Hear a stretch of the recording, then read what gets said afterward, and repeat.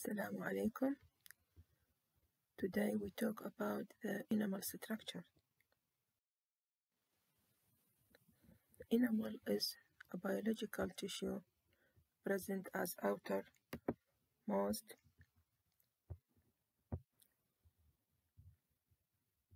covering of the crown. This is the enamel, cover the crown, cover the dentine, and this represents the mature enamel. It is epithelially derived hard tissue formed by ameloblasts, as we say in the previous lecture, in amelogenesis, which cannot be reformed itself. Non-vital as it physical properties of the enamel is translucent tissue. This is the mature enamel and this is the dentine. It translucent, it take the color of the dentine below it, yellowish to whitish to gray-white in color. Thickness vary, and the cusp is the highest thickness. Varies in hardness also, specific gravity and density. And it is a semi-permeable structure. Chemical composition of the enamel is composed of organic and inorganic and organic and water. In mature enamel, inorganic structure is about 96% hydroxyapatite crystals, while the remaining is the organic and water, which represent 4%, which the protein is amelogenin and non-amelogenin and water. The structures of the enamel composed of three structures, which is the enamel rod and interrod substance and rod sheath. Rod and interrod substance is composed of hydroxyapatite crystals, and they formed by the Thoms process of the ameloblast during secretory stage. We discussed this before in the previous lecture. Enamel consists of rod sheath, and interrod enamel. 5 million of these rods present in the mandibular lateral tooth, to 12 million in the maxillary first molar. Tortuous course from the dentino-enamel junction to the outer surface.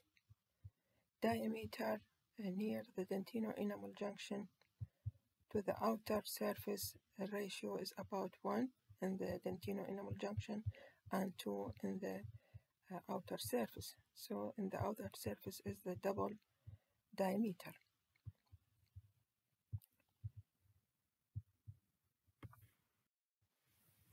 Enamel rod shape as cylindrical in shape. As we said, start from the dentino-enamel junction to the outer enamel surface. Take the full thickness of the enamel. Number about 5 million in the lower lateral incisor to 12 million in upper first molar. Course is tortuous from the dentino-enamel junction to the surface. Length of the enamel rod is greater than the thickness of the enamel. Diameter about 4 micron in length microscopically. It increases from the dentino-enamel junction to the outer enamel surface by a ratio of 1 to 2, since the outer surface of the enamel is greater than the inner surface. Appearance clear crystalline. This is the electronic microscopical structures of the enamel. This is the enamel, cover the dentine of the crown, and this is represent the enamel structure, which is composed of hydroxyapatite crystals inside the rod and interrod substance. This is the rod, the crystals inside the enamel rod, and this is the crystals inside the interrod substance. Both of them is the same structure but different in direction. The crystals is different in direction, that present in the interrod substance than the crystals present inside the rod. The enamel rod take different shape during section. Either it appear as fish scale appearance like this. This is the enamel rod, and the area between the two enamel rod represent the interrod substance. This here. This diagram represents the keyhole appearance of the enamel rod in the cross section. This represents the keyhole. This is the enamel rod. The body is the enamel rod, and the tail is represent the interrod substance. This is also the crystals present inside the enamel rod and the crystals present inside the interrod substance. And this is the keyhole appearance. This represents the enamel rod, and this represents the tail between two adjacent enamel rod. This is the represent the interrod substance, and this is the enamel sheath. This lighter area represents the enamel sheath.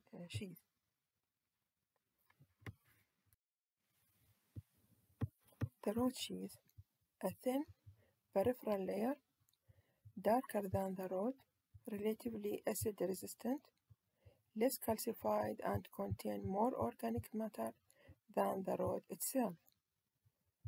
Helicotron microscopical, often incomplete.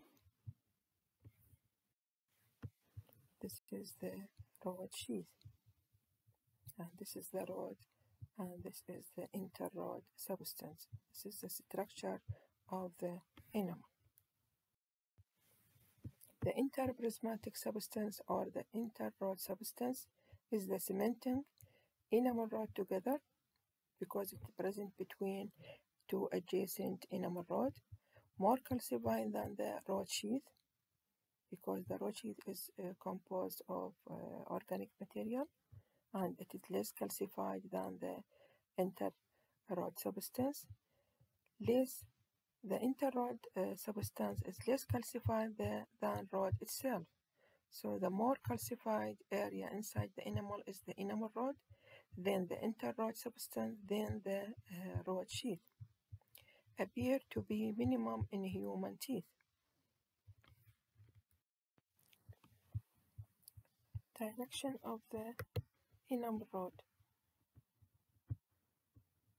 Direction in the deciduous tooth. Rods are oriented at right angle to the dentinal surface.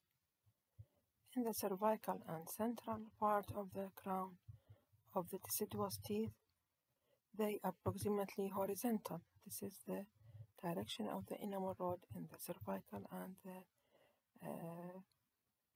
central of the tooth is horizontal.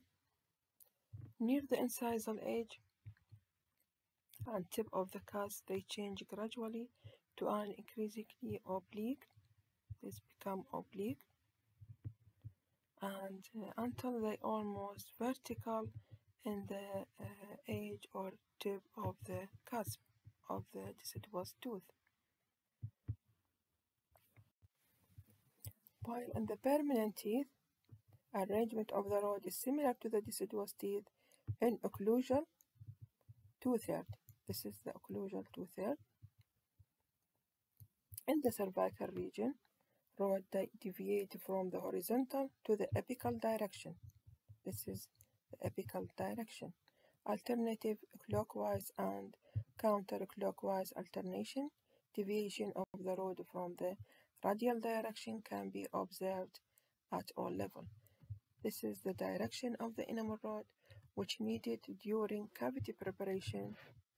When done cavity preparation, we must know the direction of the enamel rod inside all the enamel, in the occlusal and in the middle region of the tooth and in the cervical region. Incremental line in the enamel. We have three types of incremental line present inside the enamel. One of them is the incremental line of Retizius or line of Retizius. This is the line of Retizius from the dentino-enamel junction to the enamel surface. This is hypocalcified area. Appear as a brownish band in the ground section of the enamel. Represent incremental deposition of the enamel, successive apposition of layer of the enamel. Represent weekly rhythm of the enamel formation. This is present in the longitudinal and also in the cross section of the ground section of the enamel. In cross section, it's appear look like the ring of the tree around the dentino-enamel junction. This is the cross section. Striae of Retizius is this line surrounding the dentino-enamel junction, and this is in the longitudinal ground section. This is the striae of Retizius, which is represent the hypocalcified area present from the dentino-enamel junction to the surface of the enamel.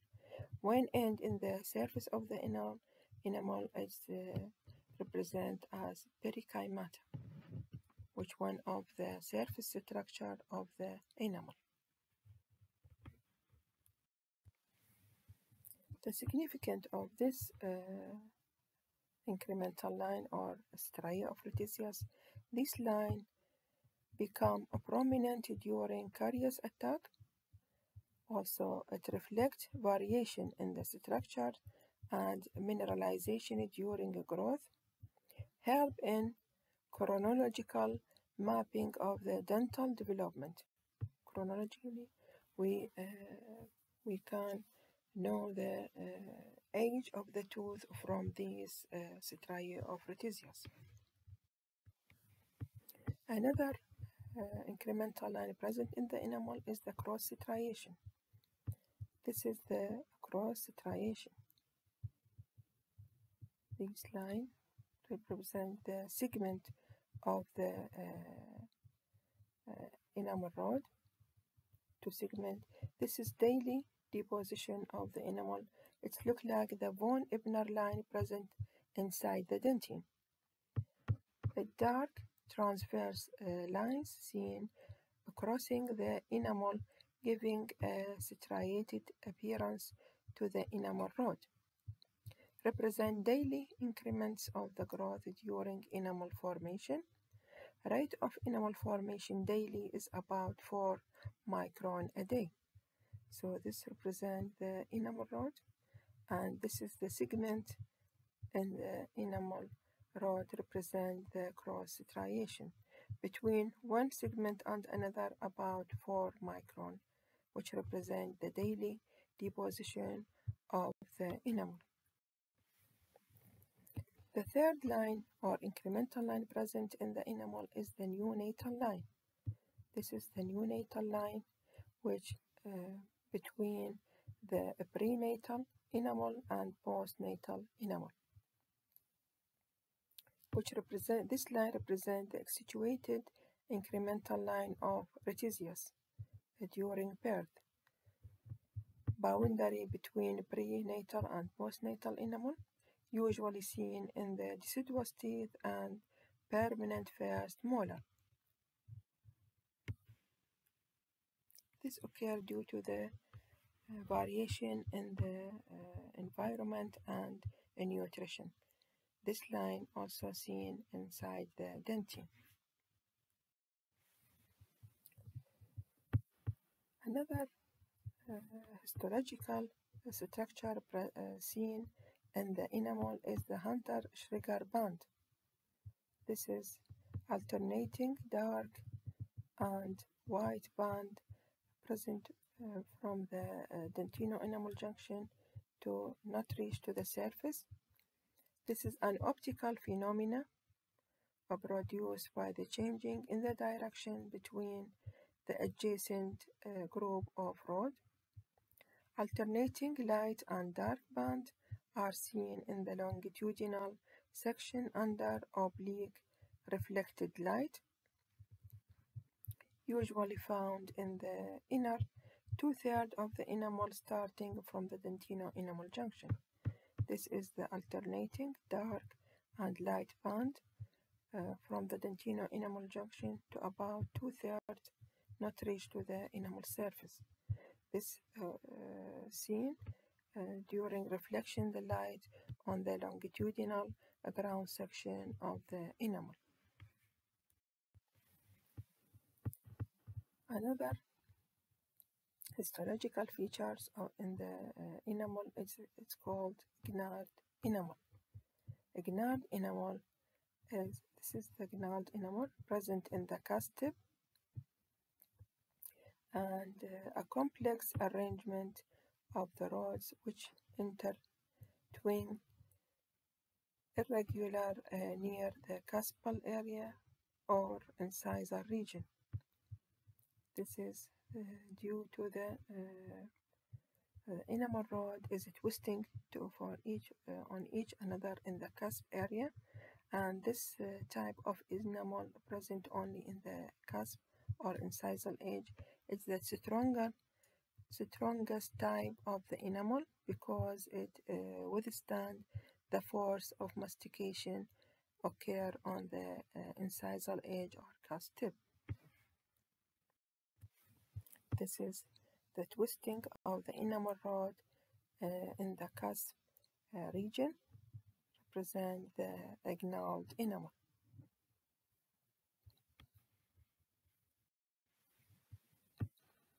Another structure or histological structure present inside the enamel is the enamel tuft near the dentino-enamel junction. This is the enamel tuft, and this is the enamel spindle. Enamel tuft arise at the dentino-enamel junction and reach into enamel to about 1/5 to 1/3 of its thickness.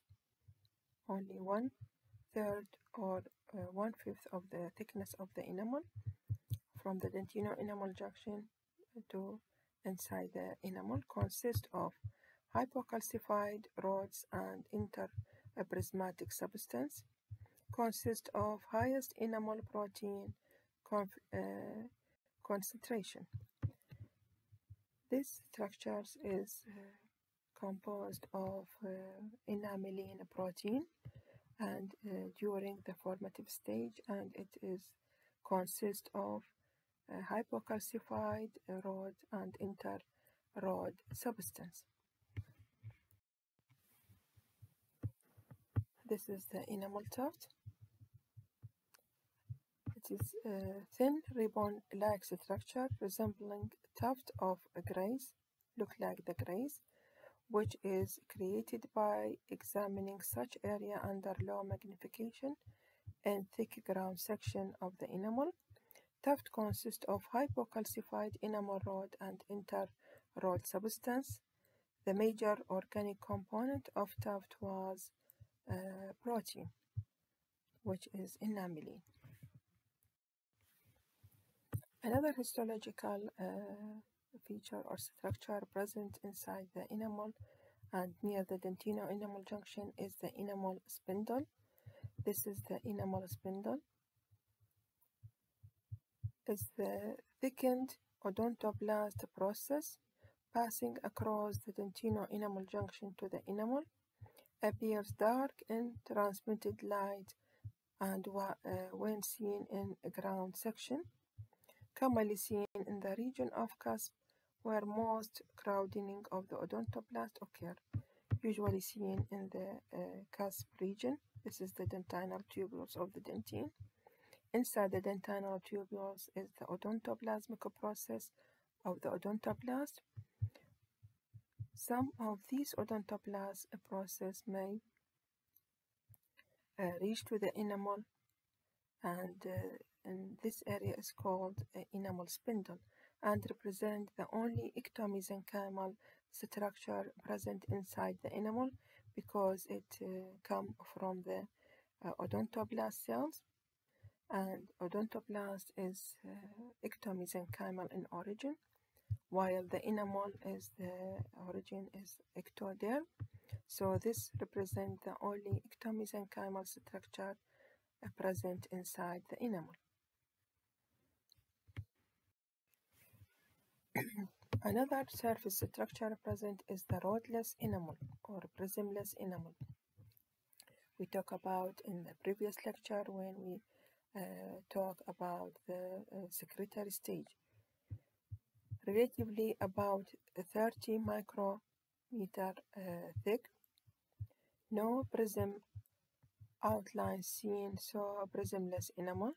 This is the electron microscopical structures of the enamel, and this is the dentine. This is the dentinal tubules, and this is the dentino-enamel junction, and this is the rodless enamel or prismless enamel near the dentino-enamel junction, and also present in the surface of the enamel, seen in about 70% in permanent and in all deciduous teeth, common in the cervical area, liaised at the cusp tip of the enamel.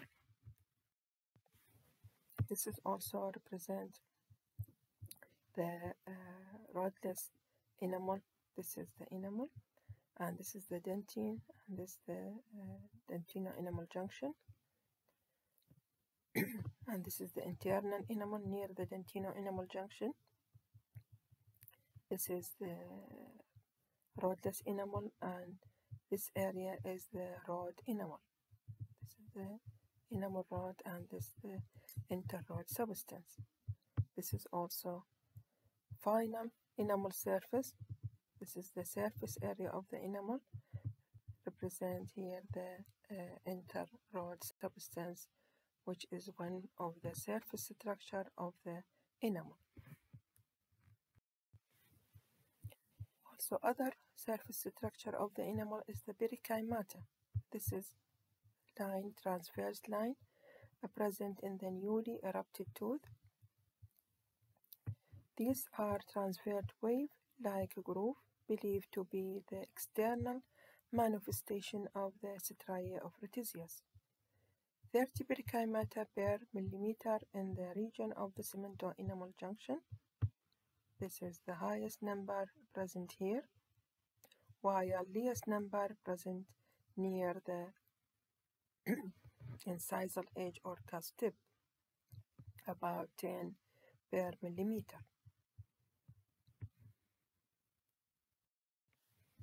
This is the perikymata. This is the striae of Retizius. This line represents striae of Retizius from the dentino-enamel junction to the surface.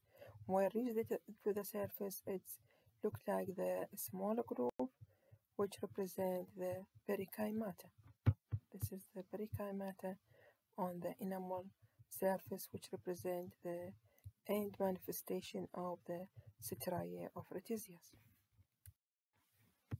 Another surface structure is the enamel cuticle, which is delicate membrane cover the crown of a newly erupted tooth, called nasmith membrane or primary enamel cuticle. This is soon removed by mastication. This is secreted after epithelial enamel organ retract from the cervical region during tooth development, to protect the surface of the enamel from the resorptive activity of the adjacent vascular tissue. Before protective stage, the last secretion of the ameloblast is the enamel cuticle, which is the protein covered the newly formed enamel. And when this tooth is erupted and subjected to the force of mastication, this enamel cuticle will be degenerated, and the remnant of this enamel cuticle is called nasmith membrane. So the nasmith membrane is the remnant of the enamel cuticle. Another surface structure is the enamel pellicle.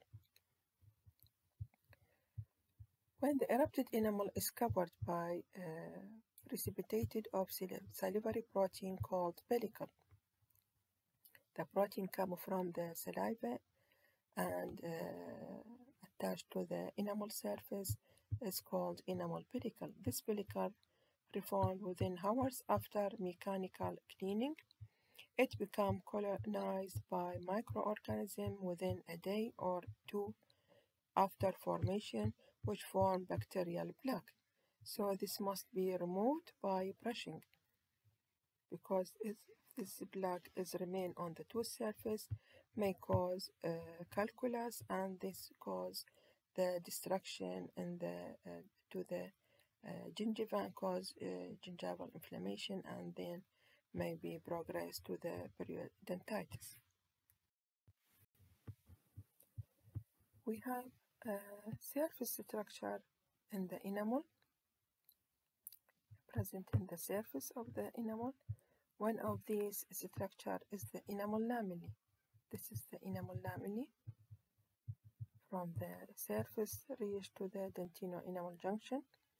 It's thin, leaf-like hypocalcified structure extending from the outer enamel to the dentino-enamel junction, formed due to stress and strain created during enamel maturation, also called as geological fault.